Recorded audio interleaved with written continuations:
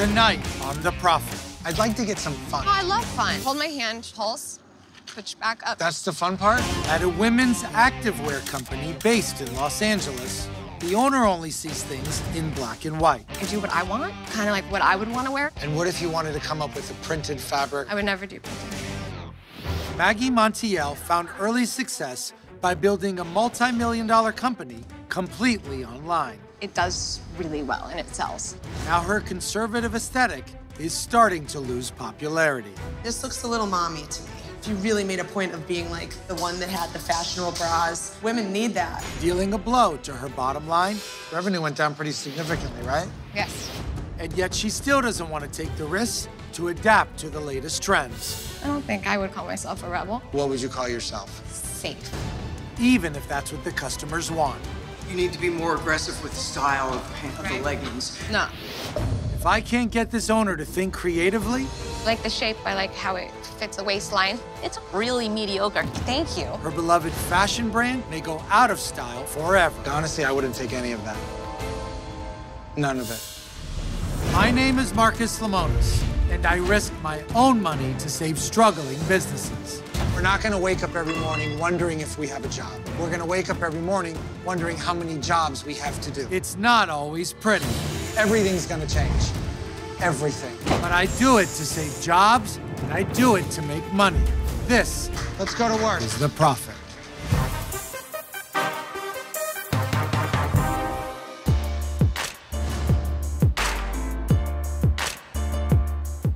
The athleisure industry has exploded in the last several years.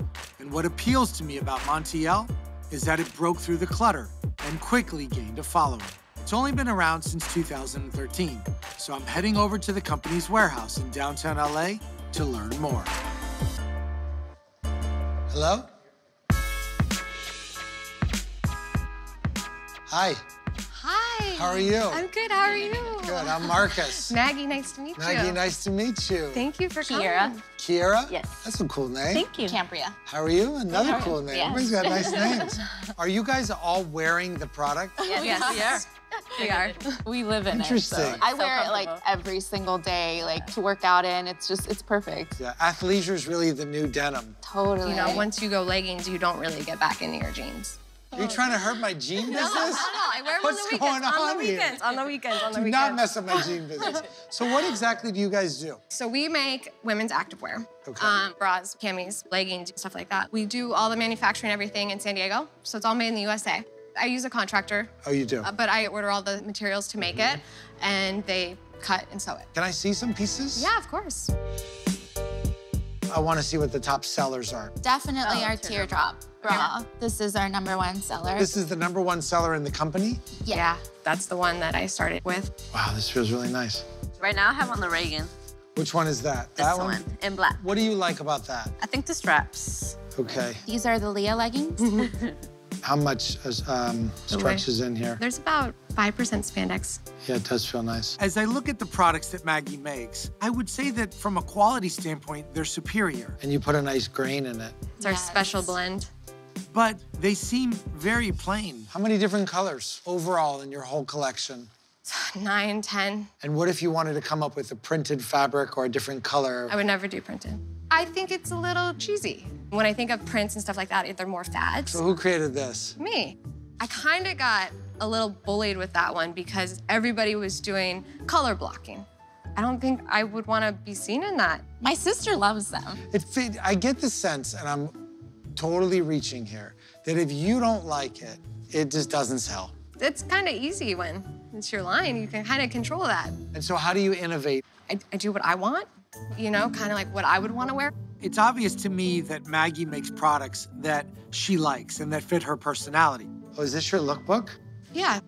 The only thing it doesn't show me is how I could use the product. And what's puzzling to me is the presentation of it. I don't see any diversity in terms of activity, not even riding a bike or jogging. The usage of the product feels a little one-dimensional. If you like to do a particular activity or wear a particular color, and Maggie doesn't have it, it's almost like she's telling you, go shop somewhere else. Who actually designs? So I do the design. What I do is I come here in the morning. I usually arrive before them, and I get so much done before they come. See, I'm so weird because I can't have noise. I can't work with noise at all. And I go and I do the rest of my work from home in silence. It's really weird. No, we just sit here and talk to each other all day. Let me just see if I can understand this again. You come here early in the morning and nobody's here, you work. Sorry. And then as soon as humans come around, I'm out. you leave and you go work at home where there's nobody. Exactly. Maggie actually reminds me of a girl that used to sit next to me in grade school, who used to always shush me. I would describe Maggie's personality as introverted, and there's nothing wrong with that. But if you're gonna lead a business, you're gonna have to somehow get out of your shell. It's direct to consumer only. Yes. And trunk shows. No trunk shows. And we don't do wholesale. That's it, online, no other way to buy it. As of now, yeah. Buy it from you or don't buy it at all. Right. Well, and we did that because I wanted to offer a better price. So I wanted to charge $38 for this and not $58. Right. It seems problematic to me that Maggie only sees value in selling online. And while I'm in favor of the bulk of her revenue coming from that channel, it's helpful for a business to just think differently and not think so one-dimensional. What prompted you to open this? It kind of fell in my lap. My dad's been in the industry. Your dad was in this business or just in the fashion in the apparel business? business. In the apparel business. Yeah, for 40+ years. Really? What did he do? He did Ashworth, golf apparel. Okay. Yeah. Cool. So my dad was liquidating one of his lines, and it was a ladies' activewear line, but it was more towards an older demographic. So I helped him liquidate the company. And I was doing trunk shows, and I went to my dad, I'm like, how can I make this bra in a ton of different colors? And that's where it started.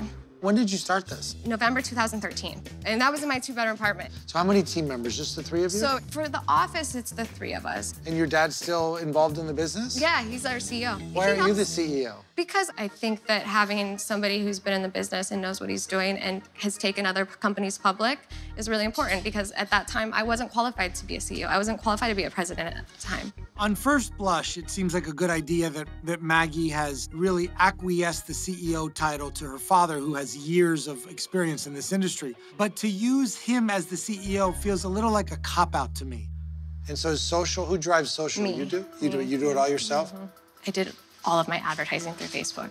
And I got in at a really sweet spot. I had sales right away, and I had people following us, like, really fast. I think it's very smart that you did that. Thank you. Seems like a great Instagram product as well. Yes, it is. But How much yeah, inventory in total? There's about 24,000 units in here. And what does that equate to in dollars? It's about 250,000, What will you do in cost of goods for the year? like 44%. So how much revenue will you do? Sales, we did 1.8. The year before, we did 2.1, so we dipped. Customers, they're just not coming back. Do you ever change your mindset and come up with new things? I have no interest in that. Uh-huh. I feel like I have a lot of pressure on me, and Where's the pressure coming from? myself. I want to be successful for my parents. I don't sleep. It was worse when I was younger. I've kind of gotten control of the anxiety part. Are you happy now? No. Why not? Because now I'm worried. Now I'm worried. Would you have fun, Okay, please? well, all right, I'm trying. Anytime I go into a business, I have to really early on determine what my process is going to be like with the business owner. Am I going to have to be very tough? Am I going to have to be aggressive? Am I going to have to be persuasive? In the case of Maggie, giving her opportunities to try things without fear of failure or without any consequences to that failure may be a better path. Maggie told me that her father is actually the CEO, and so I thought it'd be a good idea for us to meet before we sat down and had any more discussions. So we're gonna meet at the Cut and Sew Factory in San Diego.